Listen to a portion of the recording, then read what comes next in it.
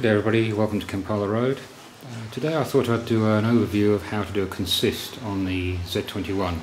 Something I've been wanting to do for quite a while. I saw Gary from Cheeky Tech doing it on his Prodigy and thought I'd do it on this.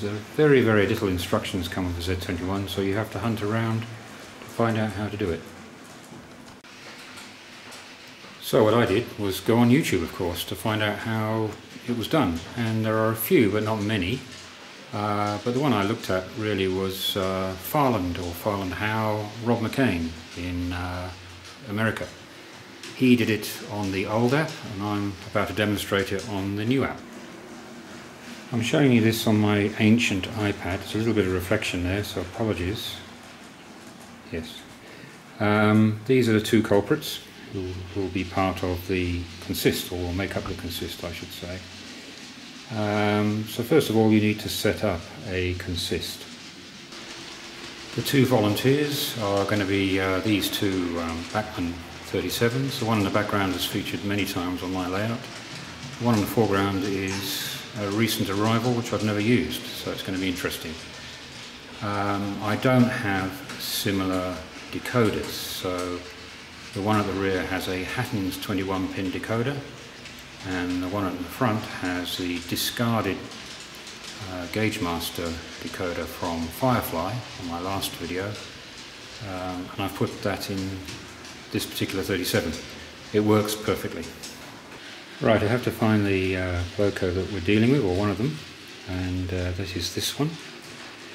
The iPad version differs very slightly from the telephone version on Android, so but basically very similar, very easy to follow. So in the vehicle setting, you press plus here and you press train. I stress this is in the new app, and the iPad's a little bit slow, but there you go, we're ready to set up a new consist. Right, under this area here you choose the locos you want to be involved in your consist, and I've chosen the first 37, excuse my phone, and I need to find the second 37, which is this one, so I'll press that one, and they are in there. And that is the start of setting up your consist. Having used these two locomotives, you can then set up so you can do a photograph of the double header and put it in. Now I have found a problem on the Android version of that. It won't allow you to load that photograph into the database. Whether that's my phones, I've tried it on two Android phones because I have Z21 backed up on 3 devices. Whether that's the phone or not, I don't know. I haven't tried it on the iPad yet. We'll do that a bit later. Okay, at this stage, when you have chosen your two locomotives, it will come up with a red warning saying you must speed match the two locos. Now these two locos are already speed matched because I have them set up in a consist already, and I'm going to show you what that entails. It is important because the decoders are not similar, and having done double headers on the Elite before, I found it very difficult, as this example shows.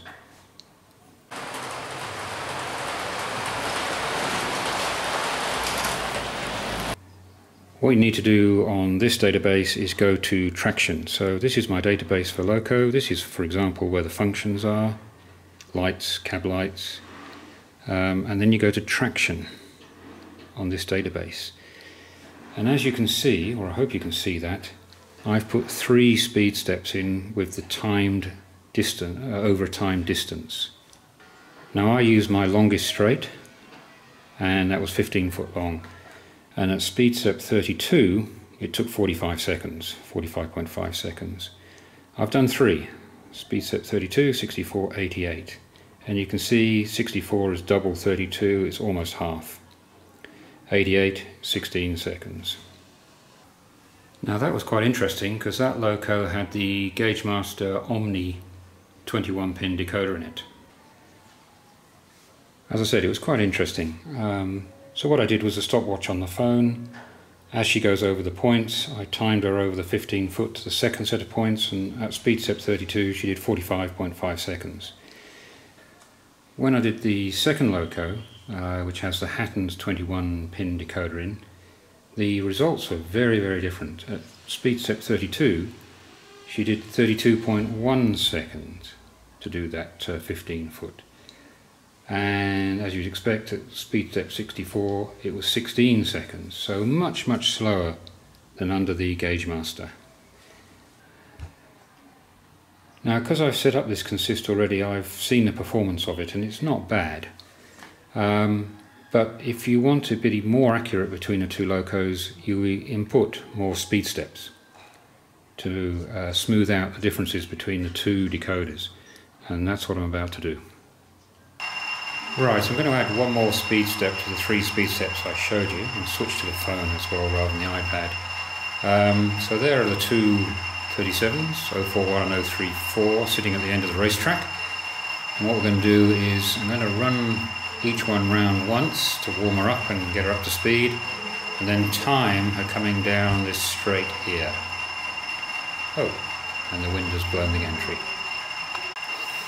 So those are gantries again made for Gary from Cheeky Deck, copying his how-to, but that's a subject of a different video. So let's get 041 on the warm-up lap.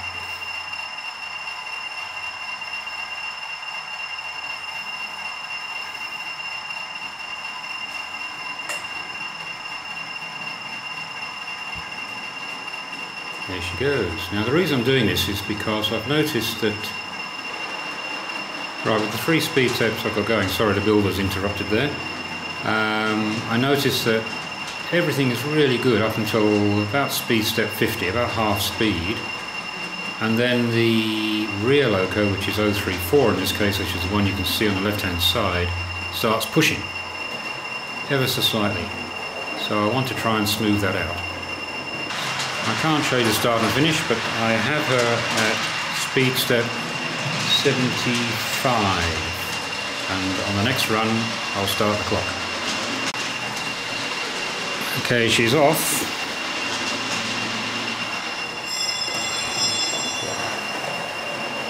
And stop.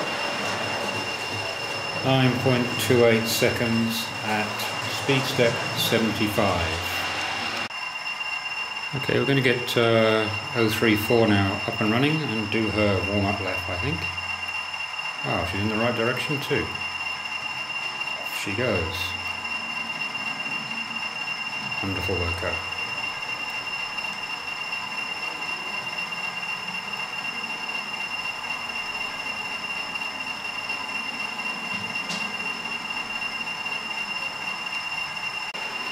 Okay, she's coming round and she's significantly slower at the same speed step.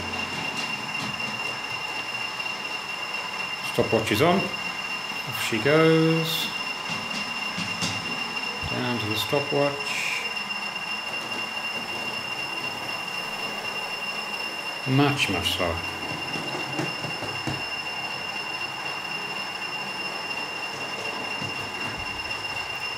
Ten seconds slower. Okay, I'm just going to run 041 round again. I don't believe that discrepancy. I'm going to retime it. Go. Moving at a fair pace.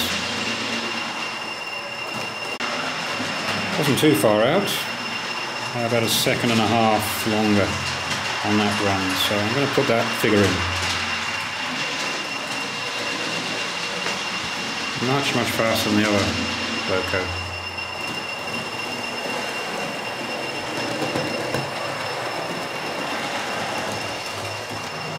So now is the time to put that data into the traction information of those two locos. To do that, I need to go into Vehicles, find the loco. There she is. And then add to traction. There are the 3 previous times, and I want to add in speed step 75. So you press the plus here.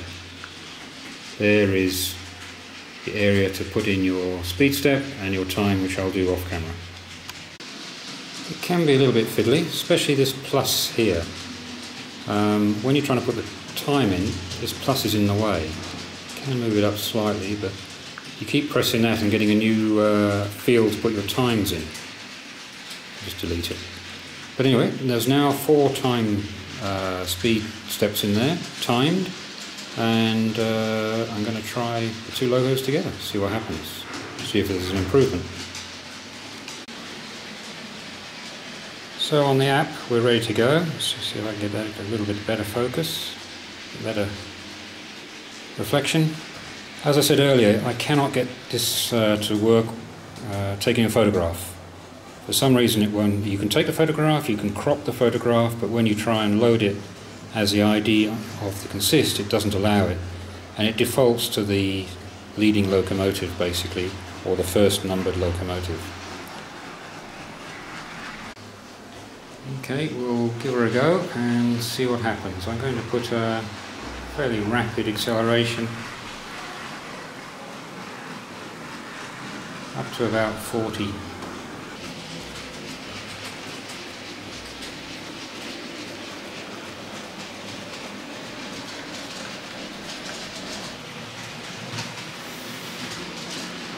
Okay, that's at speed step 50. I've noticed there is still a little bit of a tug of war at very slow speed, so I may have to do another speed step at a slower pace.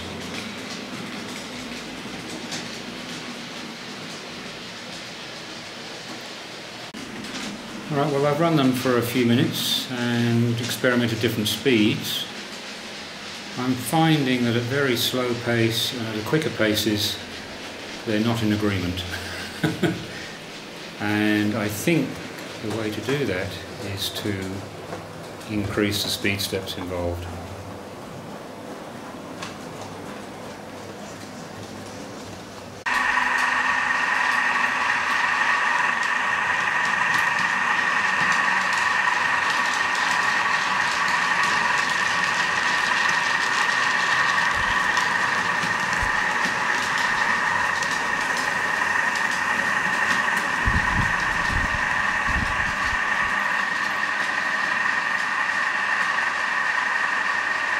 Back a bit. Okay, so I hope that has shown how to basically do a consist on the Z21.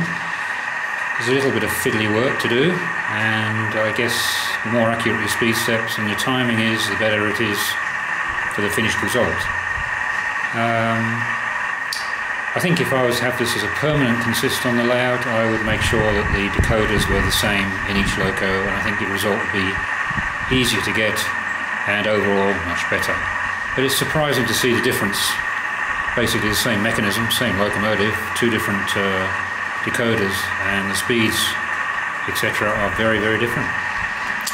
Okay, well I'll close this with a couple of running shots of a train worthy of a doubleheader, and from Kampala Road, cheers for now.